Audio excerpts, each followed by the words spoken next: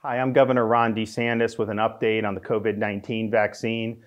Next week, we anticipate an FDA approval for the Pfizer vaccine, and we believe the following week we'll see FDA approval for the Moderna vaccine. These combined will be able to vaccinate roughly 20 million Americans by the end of December. And of course, Florida, we want to get as much vaccine for our citizens as possible, but we know we will not, nor will any state have enough to vaccinate everyone right off the bat. So we've had to set priorities. And so Florida is going to prioritize as follows.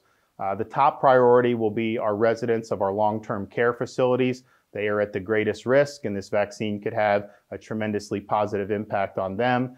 Number two will be healthcare workers who are in high risk and high contact environments. And number three, to the extent we have enough, we want to start getting it out into the broader 65 and over community, as well as those who have significant comorbidities. Now, importantly, while we are encouraged and we want to make available the vaccine, no one will be mandated to take the vaccine. This will be available, but not mandated. And as the vaccine begins to arrive, it's important to remember that there are different types of vaccines and that each vaccine has slightly different requirements. So far, Pfizer and Moderna are the only two companies that have formally applied for FDA approval, but we do expect more to follow suit. The Pfizer vaccine, we think, will be the first to arrive.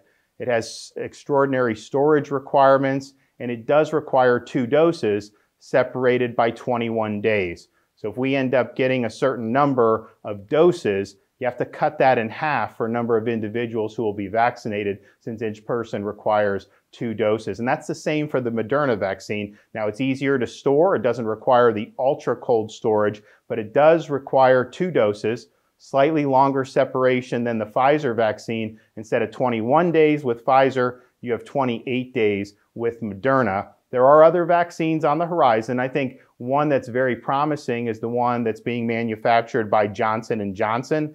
They have already produced this at an industrial scale. Importantly, it only requires 1 dose, and it doesn't require any type of special storage. So as we work to get the most high risk vaccinated in December and into January, you may see during the month of January an FDA approval for Johnson & Johnson, and perhaps that could start hitting by the time we get into February. There would be enough produced of that to have widespread vaccination. And distributing a vaccine across a large and diverse state is a big challenge, but this is a major priority for the state of Florida. And as the process unfolds, we're going to keep you up to date with the latest information. God bless you, and God bless the great state of Florida.